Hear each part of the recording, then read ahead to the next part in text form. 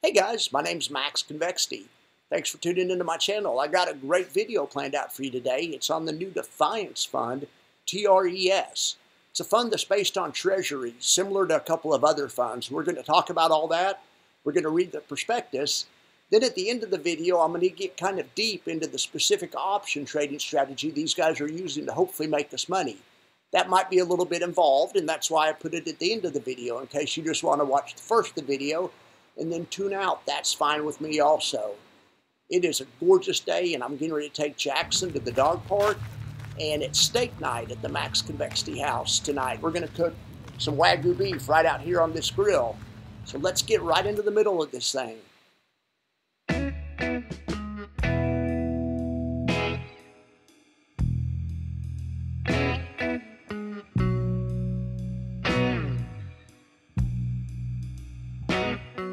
So TRES, their first day of trading was last Thursday. They only have $2.5 million under management right now. The expense ratio is kind of high, 75 basis points, whereas the competition, which would be THTA, charges about a third less, 49 basis points. TLTW charges about half as much expense ratio at 35 basis points, a little less than half as much. All right, the too long don't read is, this is a pure income fund. Nowhere in the prospectus does it mention that secondarily it is going to capture capital appreciation or it's going to look for growth. All those other funds, well, all the other Defiance funds, let's just talk about them right now. The other Defiance funds are income funds primarily, but then in the prospectus it also mentions they will also attempt to capture some capital appreciation. This one doesn't make that promise anywhere in there. The first sentence of the prospectus said, the Defiance Treasury Alternative Yield ETF seeks current income, period. So that's different. I'm not saying it's bad or good, or it's just definitely different. This fund is an actively managed exchange-traded fund that seeks to generate current income by investing in treasuries. Of course, they all do that. And these are one-year treasuries. But then it says, and employing defined risk option strategies. We're going to get into defined risk in a second. They also say these strategies include credit spreads, debit spreads, long calls, and long puts. To implement these strategies, the fund will purchase and sell option contracts on selected exchange-traded treasury funds. And those are going to be, that's going to be TLT. That's the big daddy in exchange. That's the SPY of treasury ETFs. So that's what they're going to use. They don't limit themselves to that, but that's what it means when they say that. All right, so the too long don't read is, this fund will also buy options. They aren't strictly a short vol fund. And what does short vol mean? QQQY is short vol. All the yield max are short vol. That means those investments want a steady market. And once they sell, in yield max's case, once they sell the call, or in Defiance's case, once they sell the put, they profit from volatility going down, from the volatility of the market going down. That's how they profit. Funds can either be put into a bucket of short vol or long vol. A long vol fund would be UVXY or TQQQ, which is a triple leveraged, QQQ fund, or SQQQ, which is an inverse triple leverage fund. Those are long vol funds. They profit off volatility going up. They profit off chaos. They profit off unexpected things happening. The funds, the Defiance funds, IWMY, QQQY, JEPY, and also all of the yield max stuff right now, profits on things being stable. And they make a profit when volatility goes down, when the dip is bought. So it's a totally different strategy. This fund is not a long vol fund by any means. They do leave themselves open with 50% of the portfolio anyway to make some long volatility bets. So just right off the bat, the too long don't read is, this fund is more aggressive than either THTA or TLTW. And I don't necessarily think that's a bad thing. Both THTA, TLTW, all the current Defiance funds, and all the Yield Max funds are the option bets they make, the option strategy they use is a plus EV strategy. That means plus expected value. That means because they sell options, they have a mathematical edge in them. This fund doesn't just sell options, they buy options. When you buy options, you give up that plus EV, the plus positive expected value. You all of a sudden you're negative expected value. And they've only done that on half the portfolio. So listen to this.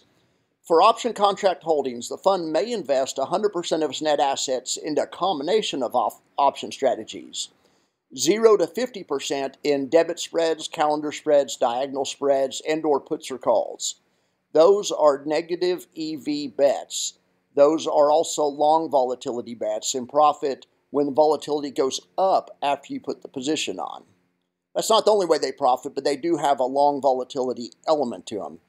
But then they also say that they can invest up to 80% in credit spreads. So they can only invest half of the portfolio, up to 50% in long volatility strategies. If they have on short volatility strategies, they can invest up to 80%. So I'm not saying they're doing anything unsafe. I'm just saying this is different. I get the question all the time in my comments, about QQQY. Well, if they see the market's going to go down, why can't they just buy some puts or do something defensive? And I just always say it's just not in their plan or whatever. Okay. In this fund, it is in their plan to be defensive in some cases. Listen to this. Long put option strategy overview. The fund may adopt a long put option strategy, particularly when Zega anticipates a decline in the price of the Treasury ETFs, a bearish outlook. Then it says the same thing or the opposite thing for the long call strategy. It says when Zega foresees an increase in Treasury ETF price, they can put on a bullish trade and they can just be long options. All right? They can also be long debit spreads, which are slightly safer than just being long an option, but you're still net long options. They can also use calendar and diagonal spreads, which are also safer than just being long a single option, because you're long one option and short another, but you're still net long. So the calendar spreads, the debit spreads, and the long put and long call, where they just buy a put or a call, goes into that 50% basket. But then in the 80% basket, they can also do credit spreads. And credit spreads is where you buy an option and you sell another, but you're net short because the option you sell is more expensive than the one you buy. That's why it's a credit spread. When you put the trade on, you get a credit. This would be more similar to the strategy that the current Defiance funds do, and this would be a short vol strategy. Vertical credit spreads. In this strategy, the fund earns an initial income, a net credit, because it sells an option at a higher premium and it simultaneously buys another option at a lower premium. The option sold is nearer to the strike price, closer to at the money, whereas the option bought is further out of the money. Typically, Zega resorts to credit spreads when it anticipates minimal movement in treasuries. ETF price, when minimal movement in Treasury ETF prices, either stable or slightly fluctuating. This strategy leans towards a neutral stance with a hint of bullish or bearish potential.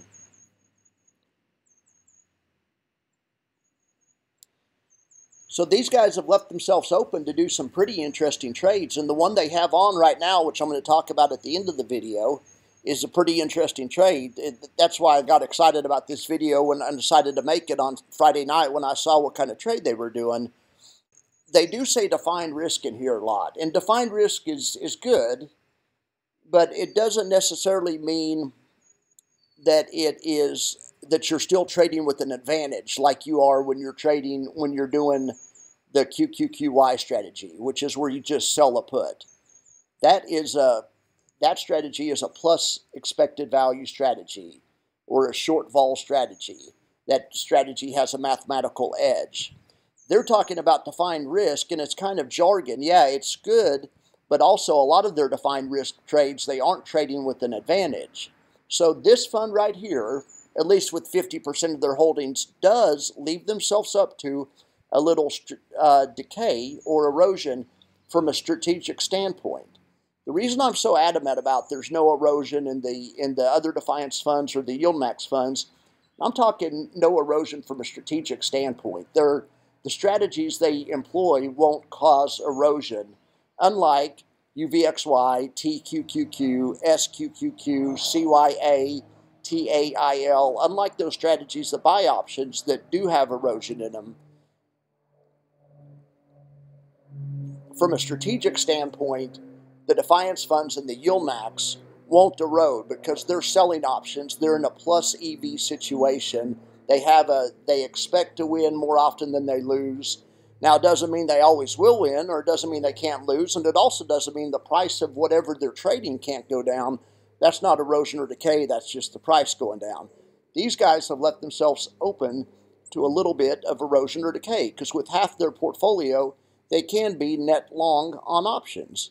I think that's cool, though, too, because they're going to be able to be more defensive. If you put this fund on a spectrum with the other Treasury ETFs, the most conservative Treasury ETF would be THTA. Then next, right in the middle, would be TLTW. And then the least conservative would be this fund, because they've left themselves open to do some just option buying. Okay, so Jay and the usual suspects are managing this. Jay's also supervising the competition over at THTA. We just have a very short history to work with TLTW and THTA. THTA's only been around for about 2 months. But in those 2 months, you can already see that TLTW is going to get way more of the upside, but also way more of the downside. THTA's strategy can be thought of as hitting singles if it was baseball, or even bunting. They're taking the easy, low-hanging fruit, but there isn't a lot of reward in the kind of trades they make. TLTW is making the same kind of trades that YieldMax does. This is a covered call fund. They sell out-of-the-money covered calls on the TLT, the Treasury bond ETF. Here's a profit box that I made for TLTW. This month, they have the 97 bonds sold. So 97 options sold. So 97 would be where the max profit is. And that's why the top of the box is there. But anywhere in this green zone would give them a range of profits. But that's a more aggressive strategy than the THTA strategy. The THTA strategy sells deep out-of-the-money puts and deep out-of-the-money calls, and is a non-directional type strategy. It just makes a little bit of money off the general decay in the options. So I would say THTA is the safest strategy. TLTW is in the middle, and this new fund is going to be the most aggressive of the three. What that also means, though, is this fund will have the potential to pay a higher dividend than either TLTW or THTA. THTA hitting for singles and using the deep out-of-the-money options and earning the time decay of those options, super safe, but they also don't earn that much. That's the trade-off. That's why, if you look here, THTA's paid a 29-cent dividend so far. I looked at their dividend. It's really young, but I think this fund might pay 6 to 9%, something like that, 5 to 8%, somewhere in that range, depending on conditions. TLTW pays about twice that. They also aren't too old of a fund, but they're more in the 16 to 20% range with their covered call strategy. Now, like I say, just by looking at the strategy alone, I think the strategies they use will have the potential to pay more, maybe in the 20%, 25%, something like that. But it's really an open-ended question because a lot of it depends on how effective they are at calling the market. These other funds like QQQY and stuff, I always tell people these are not for market timing. These aren't market timing funds. They don't engage in any of that. It's just a scheme to collect extrinsic premium, which is what happens when you sell options. It's what makes options so profitable. This fund, with at least 50% of it, is going to do some outright speculating on direction. So if that goes right, this fund could actually probably pay a lot more than 20% dividend, but that can also go wrong. So a lot of it depends on how effective they are at managing the fund. The tracking error on this new fund, TRES, ought to be really fun to cover, because they are going to actually make some bold predictions. The other funds don't do anything bold. They just mechanically collect that extrinsic premium. So what actually is TRES doing then? We've already talked about what the competition is doing. So this is a spreadsheet. This is actually their holdings right now at this point in time. Then I added a couple of rows to track it every day. You guys are going to start seeing this spreadsheet in my daily update. In fact, it was in my noon update. No one probably understood it, but it was in there. So this shows you right now these guys have 4 options on. And they're right here. We're going to talk about those in a second. I'm going to show you the profit and loss graph. But what the spreadsheet will reflect is every day that passes, it will update the price of the options and show you if the position is making or losing money. As of Friday, they had already lost 9 cents. And as of today, they're only losing 6 cents. Now, these aren't daily options, so they haven't closed them yet. These options actually don't expire till the 23rd of February. And this is actually called a calendar spread. They've actually sold options that expired the 23rd of February, but then they bought options that expire later. I believe I take that back. The options they sold expired the 9th of February. The options they bought expired the 23rd of February. So this is a calendar spread, and it's a double calendar spread, or it's also called a double diagonal. But what you're doing when you're making a play like this is you're banking on the options that expire on the 9th. Those are the ones you sold to decay at a faster rate than the options you bought that don't expire till the 23rd. And that's a pretty safe bet, because one thing we know about options is the closer you get to expiration, the decay speeds up. So these managers are trying to make a bet on that. It's a very very safe bet, and it's a good way to play for option decay and a good way to earn an income. These guys did a little twist though, and this is the interesting part, and I like this. I like what they've done here. If you look here, it would be a calendar or diagonal spread if it was the same amount of short options as long options. Well, they actually have twice as many long options as short options. So this makes this spread a ratio calendar spread, which is a cool trade. I've done it before. I like to do it on stocks that have earnings. I had a really big trade once on Lululemon on a ratio calendar spread, this same exact thing. And when I saw that they were using this strategy, it got me really interested. I don't think they're going to use this strategy all the time. I just think it's the strategy they have on right now. They left themselves open to use a variety of different strategies. Here's what a diagonal spread looks like. It's where you short the near-term option. In this case, this is shorting an option that expires February 2nd, and then buying an option that expires February 7th. The play is that the short option will decay at a faster rate than the long option. If you do the same thing at the same time with puts, then it becomes, with puts that are at a different strike price, then it becomes a double diagonal. Okay, so you can see the profit loss graph on this. This is a great way to make money off the market going nowhere. Similar to an iron condor or lots of other trades. You hope for a stable market. It can move a little, you can move, up and down a little bit, but you don't want an outlier move. You don't want a big up move or a big down move when you make this double diagonal trade, right? Okay, that's great. What Jay and these guys did, though, is they did a double diagonal ratio where they bought the further out options twice as much. So what that trade does is it still has a little bit of profit in the middle. It's the way a double diagonal works. But if you do happen to get an outlier, a big move, a 5 or 10% move up, you're covered. Not only are you covered, you profit. So a double diagonal ratio spread is actually a long volatility strategy. What else it is, it can also be thought of as being long on, well, it's a long volatility strategy, but it's also long on Vega. Vega is the Greek that represents in the option calculations, represents volatility.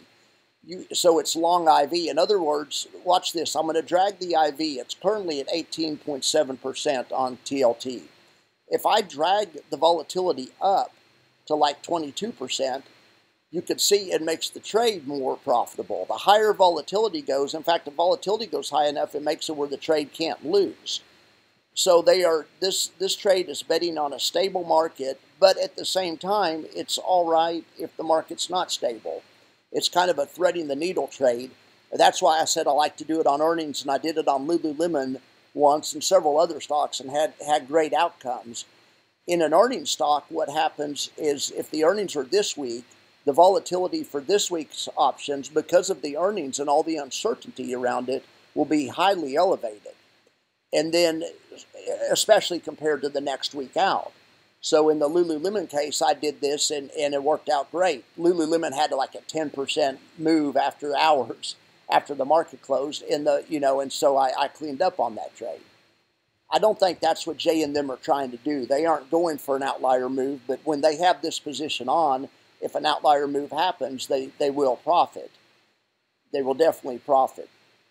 Now let's look. I'm going to show you the actual position Jay and them have on. I put in the fill prices they've used. They did this on Thursday. So this is short 325 close to the money calls, the 93 calls, which is close to the money, at least when they put the trade on. But then they bought the 94 call for 2 weeks further in the future. Then at the same time, they sold the 93 put 325 times, but then bought 650, twice as many, the 92 put. So you can see what they've done. They've created a profit and loss graph where if an outlier move happened, it would be great. But they've also created what's called a valley of death. And the valley of death is if the market doesn't go anywhere, they will lose money. And that's because they are net sellers, or they're net buyers of options. When you're a net buyer of options and the market goes nowhere, you're going to lose money. Like I said, I'm not worried about this strategy or this ETF. I don't think they'll do this all the time, but I think what we know that they're thinking that maybe volatility is going to increase. Because if you do get a bump in implied volatility, look at that. Then it makes it where the trade can't lose. It makes your valley of death disappear. By the same token, if the managers put this trade on and then volatility collapses while this trade's on, it increases the size of the valley of death. So this is a volatility spread or a volatility strategy. There's certain times in the earning stocks where you can also make money on a move if it goes nowhere, because in the earning stock example, the near-term options are just so elevated as those decay, they will decay at like a much faster rate than the out-of-the-money options, that you can set up trades on earnings where you can win in all three circumstances, and you can minimize your valley of death to some degree. In my option basics course, I plan to show you guys those trades, but this is probably the most advanced trade in my tool bag for sure.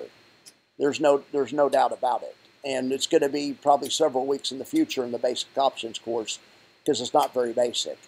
So this is just what Jay and them have done this week. So I don't know if they're expecting an outlier move in TLT, if they're expecting it to go way up or way down, or if they're just expecting volatility to increase a little bit. Now we can see that. I had an update on this the other day. It's not only Jay and them. All right, so on Wednesday, we actually saw an elevation in volatility, and these guys put this trade in on Thursday, so maybe these guys saw the same thing. Volatility was going down right here as the market's going up, and that's the usual condition. But then at the very top, even when the market was still going up, volatility started to tick up down here. So that's the pros. Generally, that's indicative of the pros or somebody buying protection. And so then Jay did the position on Thursday, so maybe they're making the same play. Maybe they're forecasting volatility in the future. And if they are forecasting that, this trade will work out really nicely, because you could see as volatility goes up, it'll make the valley of death disappear. And they can hopefully take this trade off for a nice profit. Now, this trade, it doesn't expire for 2 weeks from now. I would imagine that they probably take it off probably towards the end of this week, or maybe at the first of next week. And then at that point, they'll probably put on a different trade. And this fund's going to be way more exciting to cover. The QQQY, the other Defiance funds could not be any more boring. It's just a strategy to capture extrinsic premium. That's all it is. They don't care if the market goes way up, way down. They don't do anything different. It's just so boring to cover. This fund, they've left themselves open for just about any type of option trade you can think of. They're able to put on in this fund. So we'll really get a chance to see how good of managers they really are. The other funds have a solid strategy, and they just put the strategy in motion and just follow the strategy, and that's fine. And they're just letting math work out. This fund's going to use some math too. Some math's going to be in their favor also, but more than that, they're also going to take some actual positions on the market. So I'm really looking forward to covering this fund. For right now, the spreadsheet that we're tracking it with that I showed you is kind of basic, but it's going to change a lot as they put different strategies in here. I would suspect in the future that they probably do the kind of calendars where they don't buy twice as many as they sell, the kind of diagonals. Like I say, that's kind of a bold bet when you're expecting volatility.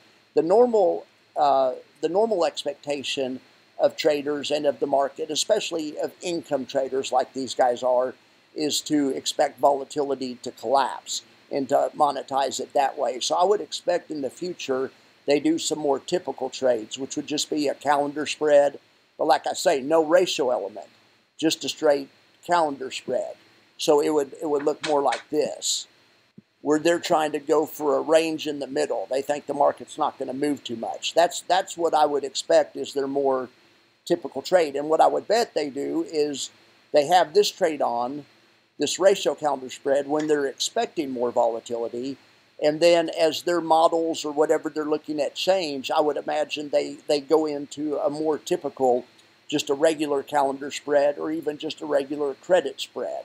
We're talking about credit spreads in my options class this week, but credit spreads are a very conservative strategy, similar to it's very similar to what QQQY does. It's a positive EV strategy where you have a positive expected, math is giving you a positive expected value on both of those strategies. So far this video has just brought up more questions than it really has answers.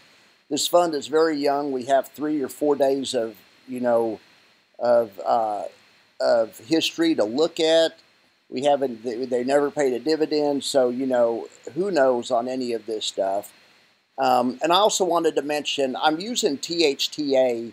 I'm calling it a treasury fund. It's not technically a treasury fund. They do own treasuries. All these funds own treasuries. But actually, THTA sells iron condors or credit spreads. They sell, an iron condor is just 2 credit spreads together. Out of the money call credit spread and an out of the money put credit spread. But THTA sells deep out of the money call and put credit spreads to earn income. Like I say, hit for singles or even bunting. And it's a non-directional trade, but they aren't technically a treasury fund. I just threw them in with this basket on TLTW, which is a treasury fund. And this fund is most definitely a treasury fund because they're both using the actual treasury ETF options, the TLT options. So I don't know if THTA should have been in here, but I probably caused some confusion on there. But we're going to throw it in with these funds. But, as far as this video, usual caveats apply. Do your own due diligence. I'm not a financial planner. I don't pretend to be.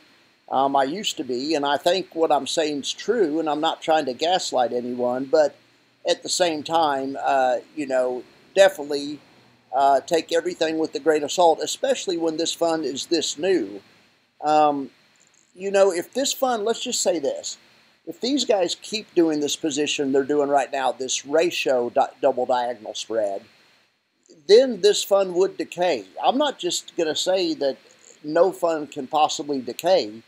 Well, no, there's lots of funds that can possibly decay, and I'll be the first to tell you if we have a fund that's going to be a decayer. I obsess about this kind of stuff. That's all I do, and as we watch this over the next couple of weeks and months and get more of an idea on what their strategy is, I'll be able to make more of an estimation. I think you can tell by looking at the spreadsheet or the prospectus, because they're reserving 80% of their money whenever they do credit spreads and they do positive, non-decaying type of strategies, but they limit themselves to 50% when they do a strategy that has the potential for decay. I think they're cognizant of this, and they didn't design a fund that's going to decay, but this fund, you know, can be subject to it, you know, especially depending on how much they do of each type of strategy. But we shall see.